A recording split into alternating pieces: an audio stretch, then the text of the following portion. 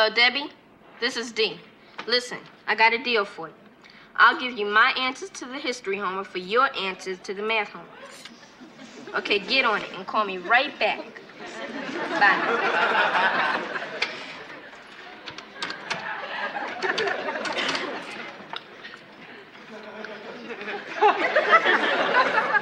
Hello, Charlene?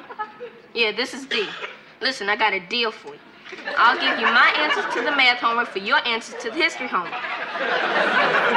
Okay, get on it and call me right back. Okay, bye.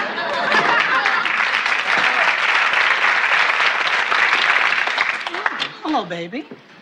Hi, Mama. What are you doing home so early? Oh, I went to the doctor's and it's my hypertension again. Is there anything I can get you? Oh, no, darling, I'll be all right. All I need is a little peace and quiet. Does that mean you're not going to work? Well, not for a couple of weeks at least. But I'm glad Roger has that job at the supermarket. Me too. The last time this happened, we were really up the creek. I didn't know where my next quarter was coming from. Say, why aren't you doing your homework? I've been doing my homework all afternoon. Well, that's a good girl. Well, I'm going upstairs now, and I don't want to be disturbed, so I'm going to take the receiver off the hook.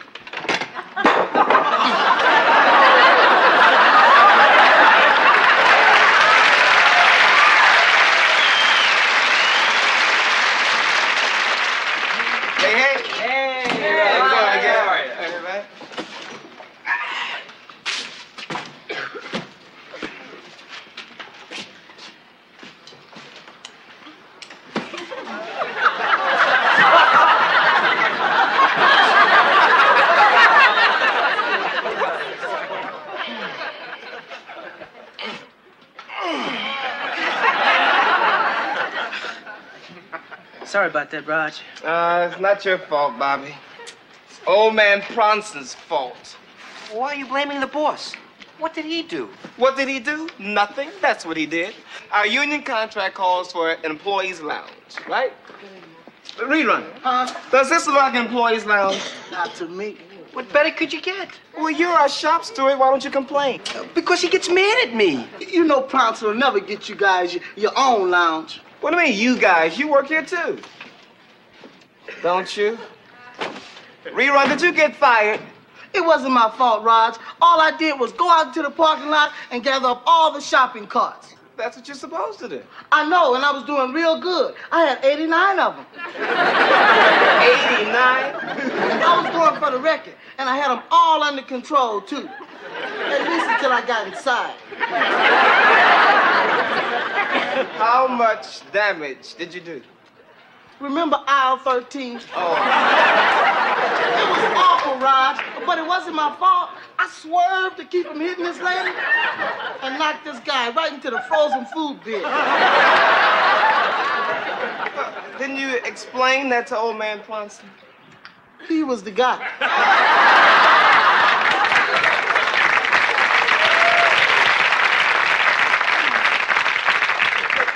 But it was an accident, so you deserve a second chance. No. You may as well forget about that, Raj. Around here, you don't get no second chance, right? With old man Pronson, it's one mistake and you out. But it's not fair. I mean, if you had been in the union, he couldn't have fired you. And I was going to join the union next week. How was I to know I'd get fired the very first day? Hey, Rerun. Sorry you got fired the very first day. Thanks, Irene. Believe me, I want to go there and stand up for you. Well, why didn't you? I didn't want to press my luck. I've been fired 3 times. Then why did he hire you back? I'm his mother.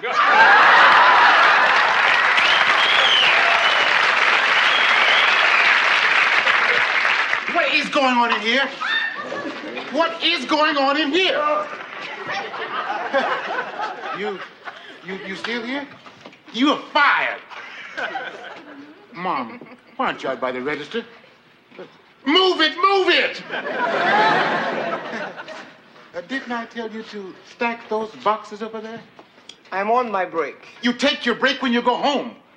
Wait a minute, the union says I don't want to hear nothing about no union. We can't let Bronson walk all over us like this. We have a union and we got rights. Right, hold it down, Raj. Hold it down. The boss might hear you. Let him hear me. What kind of a shop steward are you? You're just a nervous weakling. Hey, I'm not nervous. I got a family. I got a kid and 3 wives. I got a right to And then all I know is I have a union, and it's about time it stood up to this guy. Right on. Yeah. What do you got to do with it? You don't work here anymore. Well, good luck anyway. I'll be seeing you, Rerun. See you later, Rerun. Take it easy. I agree with Raj. You ought to stand up to that punk.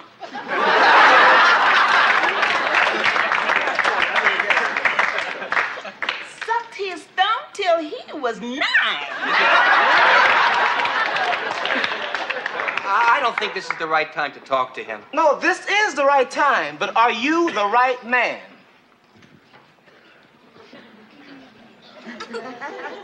Yes. Yes, I am. Well, here goes nothing. You said it. Hey, watch it, Jumbo. These are not yours until they hit the table, you know? Always grabbing at something. What you gonna have, Dwayne? A grape soda. Grape soda. Is that all? What's the matter with you? I got woman problems. You wouldn't understand.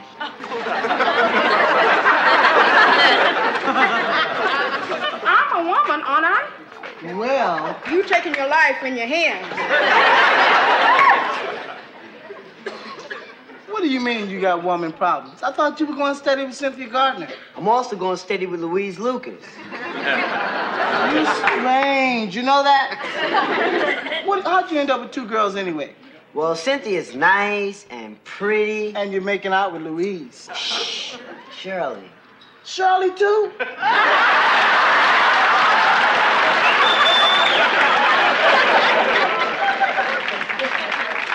Animal. Rerun, we did it. We took a list of grievances and we gave them to old man Prunson. All right, you going on strike, Ron? Probably. We're gonna vote on it tomorrow. Right on. Oh, no, it's Louise. Is she the nice one or the fun one? She's the fun one. Can I talk to you for a second? Oh, sure. Aren't you going to introduce her to the guys, Dwayne? Oh, yeah, Louise, these are the guys. Yeah, what do you want? Well, my folks are away, and I would like to know if you'd like to come to my place and do some homework. I don't have any homework. Neither do I. See you guys later. Now, what was that all about? Oh, forget about that. What happened with the strike? You could lose a lot of money. Money? Money? This is a matter of principle. All the money in the world can't buy you one principle. Yeah, I know. I tried last semester, and he suspended me. Bad, really bad. Rerun, this is no time for jokes. This is time for action, and that's what unions are for. I mean, we might lose a little money, but in the long run, everybody will benefit. And that is what the labor movement in this country is based upon. Look for the union when you are buying a coat, dress, or blouse. Someone is sewing, our wages going to run to work hard, but who's complaining? Thanks to the ILG, we're paying our way. So always look for the union label. It says we're able to make it in the USA.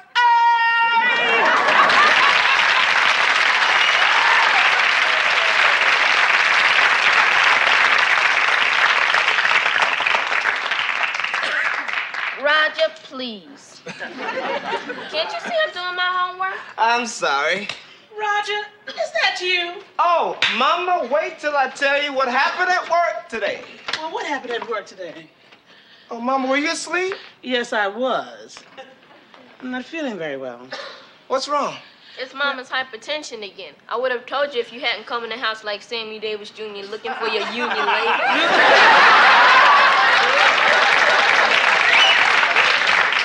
Are you gonna be all right? Sure, she'll be all right. She just can't go to work for 2 weeks. Can't work? But everything's gonna be all right. I got my big man out there working. I'm gonna be just fine. Now, what were you gonna tell me about your job? Job. Yeah, job. Oh, no, it's great, Mama. It couldn't be better. Is that why you're so happy? Oh, yeah. Great working conditions. Great money. Very secure. Very secure. Makes me just feel like singing. Going to the poorhouse.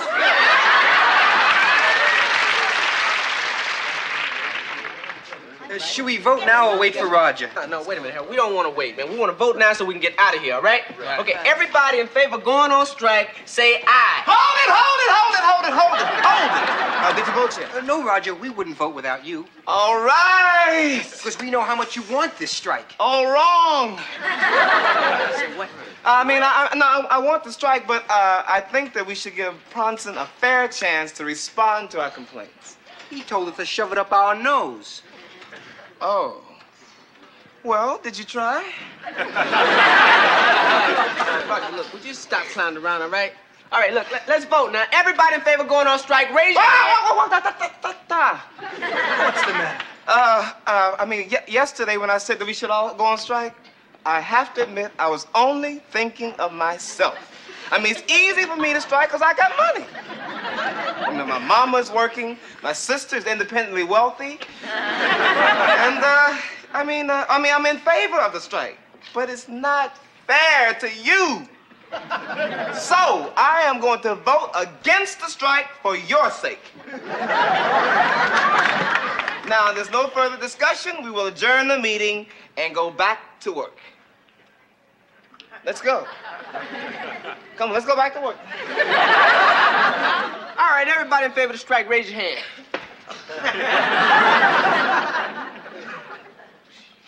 Raj, shall we make it unanimous? All right!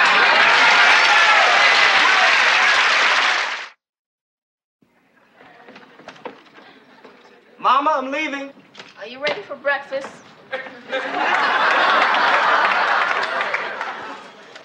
What is that? It's a pancake. What does it look like? A French fried frisbee? Do you want it or not? Oh, I'll try it.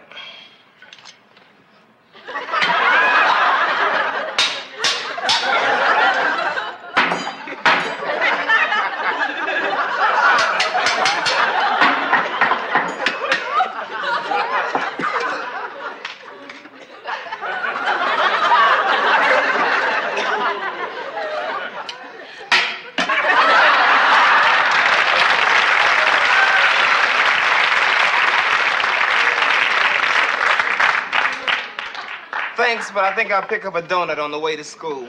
Ouch! Watch the pan, it's hot. Thank you. Today's payday, isn't it? Huh? Oh, yeah, right. Today is payday. They must keep you pretty busy down at that market. Yeah, they sure do. Have to restock the shelves and spray the fresh produce, collect shopping carts, you know. Doesn't your picket sign get in the way? What picket sign? The one I saw you carrying yesterday, walking back and forth in front of Pronson's. Does Mama know anything about this? Of course not, because it would really upset her. That's right. And that's the last thing Mama needs is aggravation. Then how are you going to tell her there's not going to be any paycheck today? Flowers, candies, and 2 choruses of Look for the Union Labor?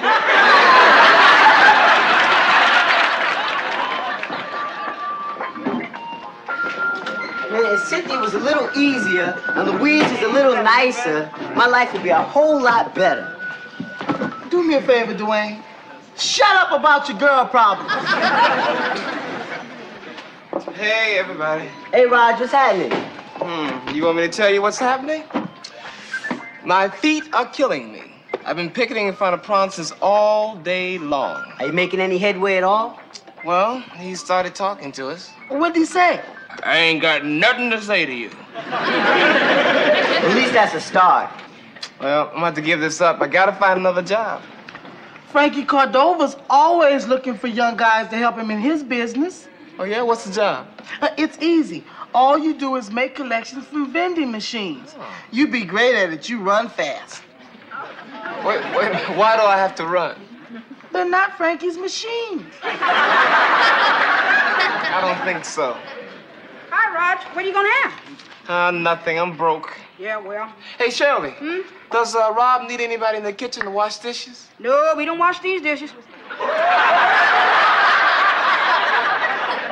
What? Don't choke, clown. Hey, we got a machine for those. Look, I'm sorry. Why can't your father help out? He's out of town. I can't reach him. Why don't you just cross the picket line and go back to work? I can't do that, Dwayne. I have a responsibility to my fellow workers. What about your responsibility to your family? I know. That's my problem. Yes, you're gonna have to cross that picket line because your family comes first. Wrong. His family comes second. The ambulance will come first. Hello, Charlene. This is D. Did you do the math homework? Yeah, me too. You want to compare answers? Okay, hold on. I'll get mine. What'd you get for number 1? 18? Yeah, me too. What about number 2? 27? That's what I got. And number 3? Of course I did it. I got 6. Oh, you got 84? You're probably right. Someone's at the door, Charlene. I'll give you the rest of my answers later. Hi, D. Hey, hi. Hi, yourself. Raj isn't in. Oh, I just thought he might be home from work by now. You can drop the act. I know he's on strike.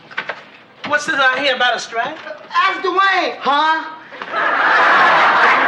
Who's striking, Dwayne? You are, Mrs. Thomas. My goodness, you look wonderful. Dwayne, is Roger on strike? Uh-uh. Are you telling me the truth? Uh-uh. D, what's going on around here? Raj hasn't been to work for 2 weeks. He's been on a strike. But it's okay, Mrs. Thomas. Raj went back to work today. Yeah, he broke the strike. What? He shouldn't break the strike. He could get hurt. Don't worry about him, Mrs. Thomas. He can talk his way out of anything.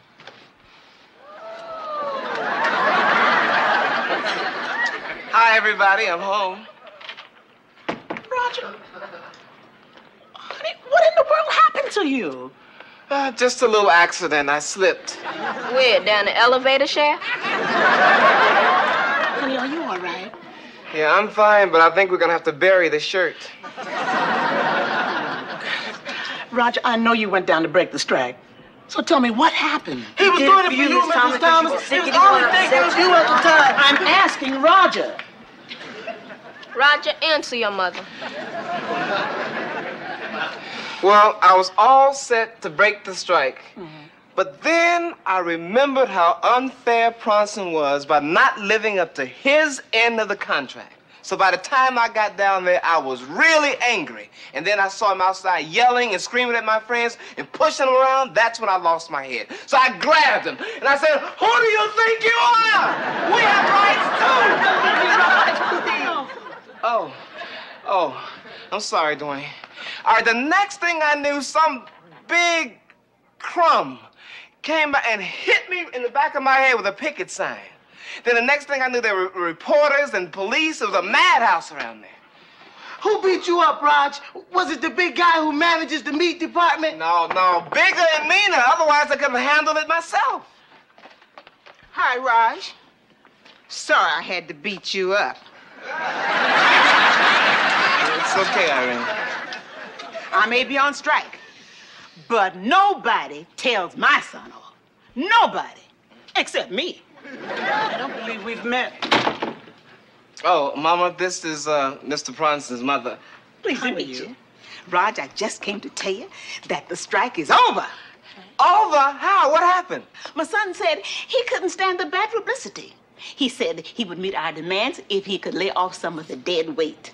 Oh, let me guess. He fired me. No, he fired me. He said I was too violent. You mean he fired you, his own mother? I raised him tough. Well, I've got to go. I just want to let you know you can go back to work. Oh, thanks, Irene. Bye. Okay, bye. Big and tough, huh? You know, Rerun, none of this would have happened if I hadn't stood up for you at work. Come on, Dwayne. I think Raj wants to be alone. Yeah, later, Raj. Well, I'm sorry, Mom. Sorry I lied about the strike, and I just didn't want you to worry. You know, I'm so proud of you for not breaking that strike. Thanks, Mama. I think you better go upstairs and change. Oh. I'll get it. Hello? Oh, hello, Charlene. Trouble. You what? Hold on, Charlene. Dee, she wants you to give her the rest of your math answers. I'll handle it, Mom. I think you better. Charlene, if I've told you once, I've told you a million times. My mother does not allow me to give homework answers over the phone, and I will not do it.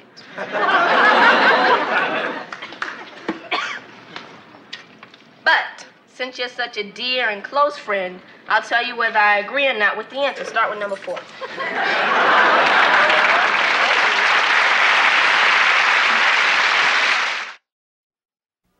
Here's a great job, Raj. Make up to $2,000 a week, part-time. Oh, well, let me see.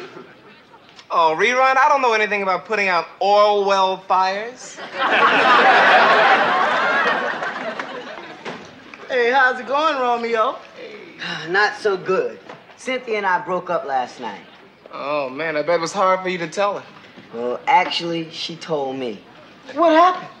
Well, I was sitting with Cynthia, and it was dark, and the stars were out, and I started to act really crazy, and I tried to Louise her. What did she say? She said, I'm not that kind of girl, but luckily I know someone who is. So now we don't have to listen to any more of your girl problems, right? Right, from now on, I'm just going steady with Louise. Oh, hi, Louise. Hi, Dwayne. How's your aunt? Huh? Your sick aunt. Remember you broke our date last night so you could be with her. Oh, yeah, Aunt Bess. It was touch and go there for a while. Yeah, I bet it was, because I passed by Cynthia's house last night and saw you touching and going on the porch. Oh, wasn't that touching? Yeah, it was, but now I'm going.